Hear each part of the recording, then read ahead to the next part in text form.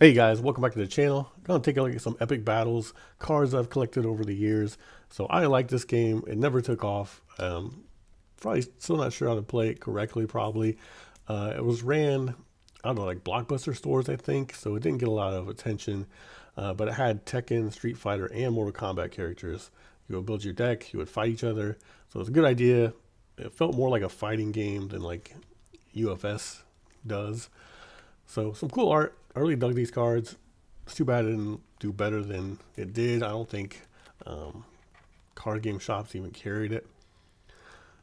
So you had your foils, I guess rares and stuff as well. There's Ken, 12, so Street Fighter characters.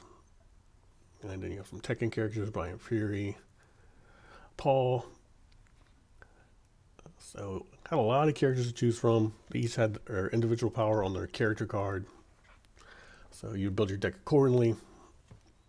So the Street Fighter and Tekken had more of a cartoonish look, and the Mortal Kombat ones had more like the Mortal Kombat style, like the Brock and Cabal there. I think had more of a MK art. The art differed to me.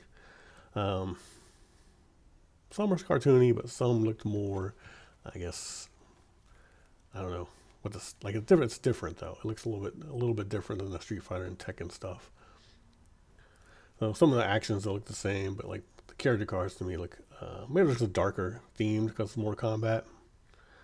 So they had starter decks. They had Scorpion. They had Ken, and they had who else do they have? Sub Zero, and I think Tekken had a starter deck with Jin. I could be very wrong. I know Sub Zero had a starter deck, so I do know that because I have them. So boosters, all that kind of CCG goodness or badness, probably more badness than goodness. But I thought it was cool to put the fighting game into a card game, and they had crossover between Tekken, Mortal Kombat, and Street Fighter. So Street Fighter 3, because they had like I said, 12 was in there. I think Sean was in there.